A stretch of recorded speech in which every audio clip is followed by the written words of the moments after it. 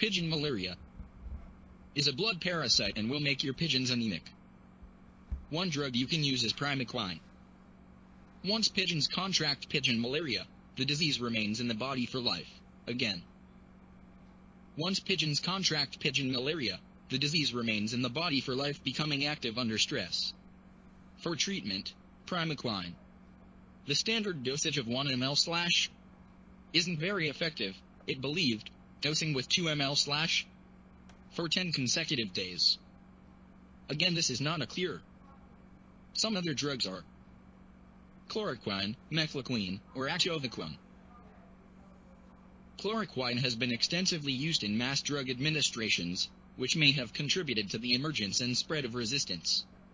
It is recommended to check if chloroquine is still effective in the region prior to using it in areas where resistance is present. Other antimalarials, such as mefloquine may be used instead.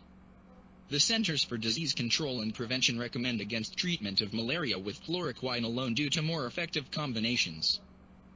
I use Pau d'Arco for my pigeons. Pau d'Arco contains alkaloids, quercetin, naphthalenones, anthraquinones, and flavonoids. Scientists have identified 2 active chemicals in Pau d'Arco called naphthalenones. They are lopicol and beta-lactone.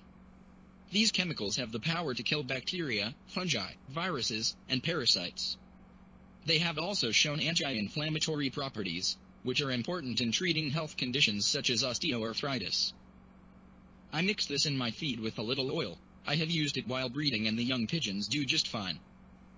Yes, even newly hatched babies and no problems. The name brand I use is Avipau. It is used for birds. I use it in the summer when it is hot because that is when most diseases are transmitted. I have spoken about Pau d'Arco in the past. You may want to look at that video. I do not use it when racing my pigeons, only in the summer while the birds are molting. I feel but am not sure that the naphthalenones cure or prevent the malaria blood parasite in my pigeons.